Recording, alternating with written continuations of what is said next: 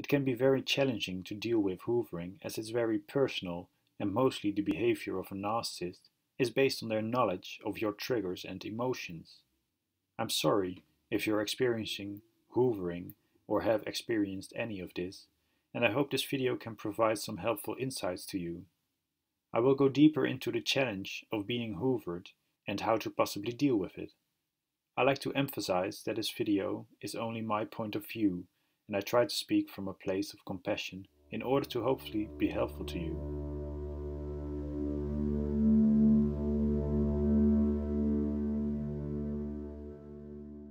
Hoovering is a narcissist trying to trick or bait you into breaking no contact and re-engaging with them. After a breakup or going no contact, a narcissist might try to suck you back into the abusive relationship in order to gain narcissistic supply. If they succeed, the consequence is being sucked back into a cycle of abuse.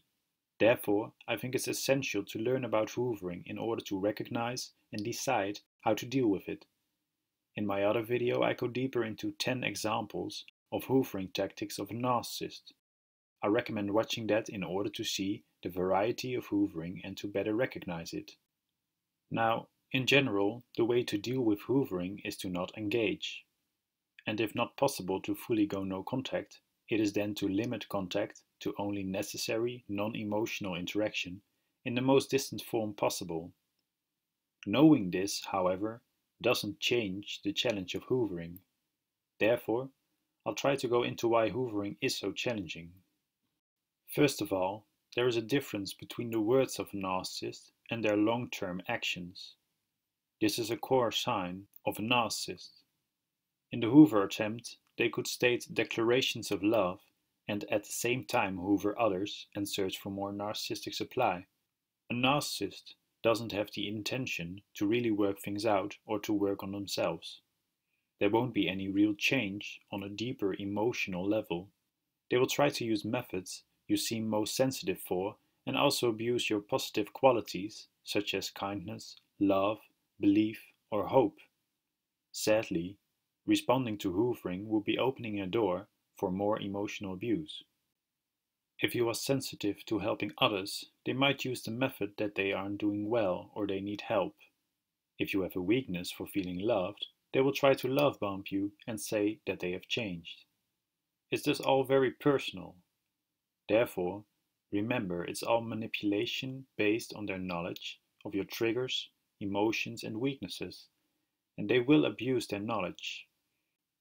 Clearly, it's brutal and manipulative behavior. It's simply not sincere, and there's only emptiness in the world of ego. They won't change their actions once they have successfully hoovered you. A hoover will thus never be what you might hope it will be. You will be back in the same abusive or unequal situation and probably lose a bit more of yourself every time. I will now go into some examples of how hoovering attempts could trigger you. Hoovering is customized by their knowledge of your emotional vulnerabilities. They know what you care about and what your triggers are. This is what makes it so challenging. Sadly, they have no boundaries in what they will do to get your attention again. Some examples of how they could trigger you by their hoovering attempts are your hope in someone being able to change or the belief that this person can change or be helped. Clearly, you want the person you love to be helped and possibly rescue them. A narcissist will try to abuse this hope. Another example is your denial of what's really going on.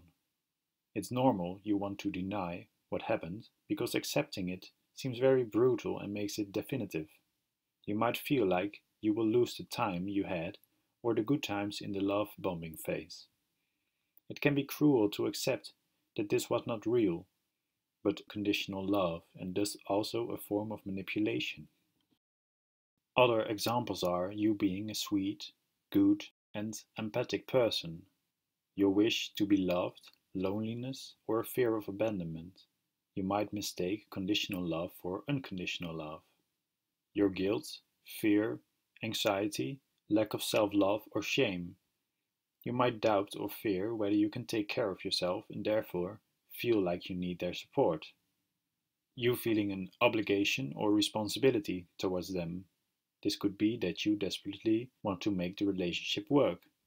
And lastly, you wanting something such as revenge, an apology, closure, or possibly simply show you're doing great without them and that you have moved on. You could also want to explain or justify yourself.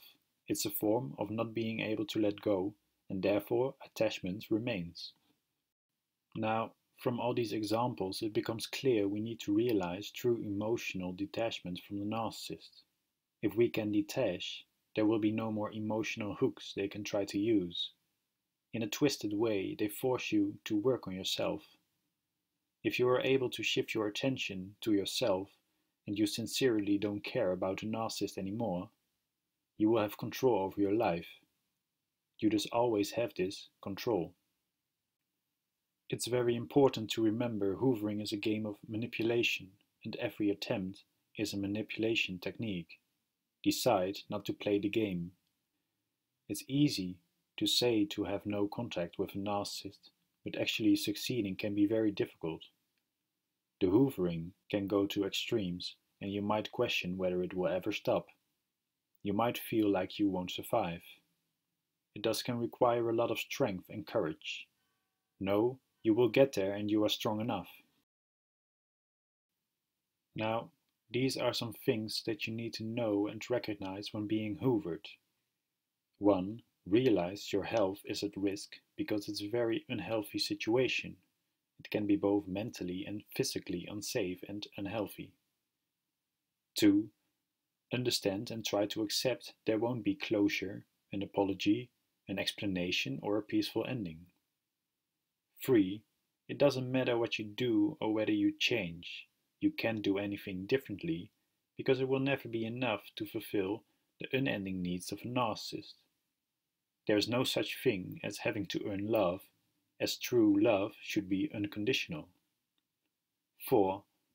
Know the love bombing stage is not real unconditional love.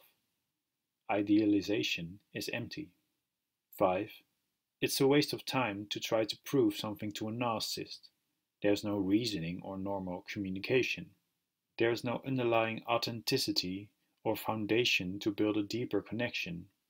And lastly, their behavior is not about you, it's about them.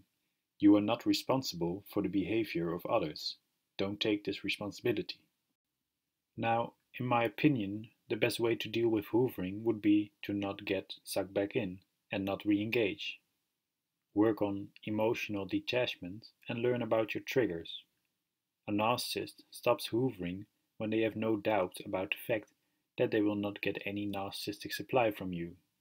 Block them, stay no contact, and focus on yourself. It's important not to blame yourself if you have been hoovered back in and find out nothing has changed. Try to see why you were triggered and learn from it.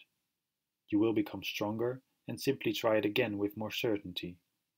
To conquer the hoovering attempts and not engage, you could write down why you ended the relationship and the unhealthy dynamics that were involved. It can be helpful to write down a list of all the bad and draining experiences you had with this person. In my opinion, it can also be useful to ask yourself good and honest questions about the situation. I like to share some questions here that I think can be useful. 1.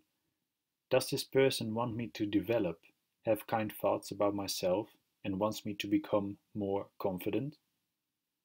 2. Does this person make me less doubtful, or did I feel more confused or need to work harder on the relationship? 3. Did I feel it was loving and effortless, or that I needed to change myself more and more to make it work? 4. Does my intuition tell me that there is a deeper connection with them, and is this person kind and loving in an unconditional way? 5. Does this person seem to only care about themselves and what I did wrong? 6. Do I feel sincere attention and empathy when this person listens to me, or when I share my feelings? Write the answers down to these questions and you will know when it's an unhealthy situation. No, these are things that won't change. Read your answers every Hoover attempt and choose with awareness to not respond. Know within they don't have control over you anymore. you can decide not to engage. Try to shift the attention to yourself again and to be loving, compassionate, and kind to yourself. You deserve this. It can be tough to shift the attention to yourself again, and I believe conscious breathing or meditation can help with the mental aspect of shifting attention to yourself again. You can learn more about this on my website. I hope this video was helpful to you in some way, and I wish you strength and more kindness in the future.